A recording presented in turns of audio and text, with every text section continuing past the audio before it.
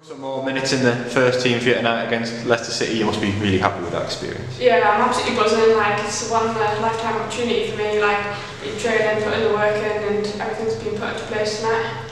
Coming up against some, top tier players, some really experienced players, must be great for your development as well. Yeah, it's absolutely outstanding. Like, coming from nowhere to be playing against Leicester, it's just one of a time.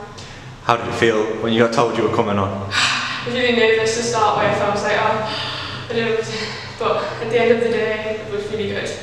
You've obviously trained with the first team for a long time, travelled with us for a long time. Must be great now to get those minutes and that experience to really accelerate things for you. Yeah, I'm really proud. Like, I put the work in.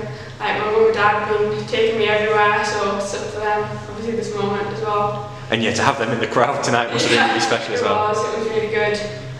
Looking ahead, obviously, some more Continental Cup games, some other Cup and League games ahead. You must be keen to keep learning, keep developing, and keep being part of the first team. Yeah, all I want to do is improve. So if I can get put into the squad for them, it's just